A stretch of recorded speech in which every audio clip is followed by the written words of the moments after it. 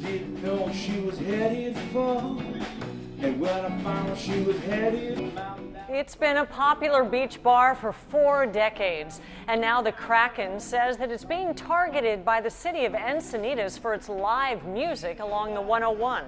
10 News reporter Rachel Bianco is live in Cardiff. And Rachel, why are they getting all the fines now? Kimberly, that is the question everyone inside wants to know. You can hear the band playing tonight. I want to give you an idea of the location. Across the street, we have the beach and a few restaurants. And then over here, up on the bluff, just across from the lagoon, you have several homes. But the neighbors we talked to seem more concerned about the trains going by than the music. Mama, it was too late. Greg Hobbins is a regular at the Kraken.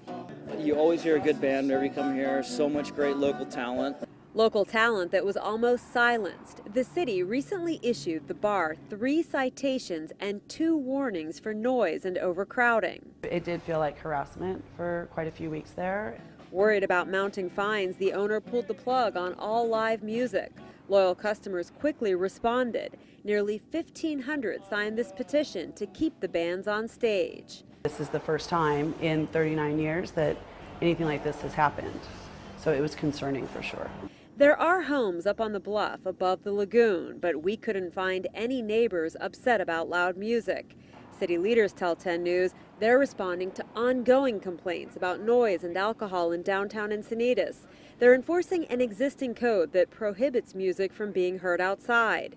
During a recent crackdown, the city also cited the Saloon for loud noise, and Priority Public House, just up the 101, got a warning for overcrowding. Back at the Kraken, they're optimistic the city and the owner will come to an agreement. If you take it away, the city's going to lose revenue, right? Then people will go downtown for live music and dancing. I talked to Councilman Tony Krantz earlier tonight, and he told me they're still trying to figure a way to balance the needs of the citizens with the needs of the bar owners. They'll be taking up all of the enforcement issues at the next city council meeting sometime in either September or October. Reporting live in Cardiff, Rachel Bianco, 10 News.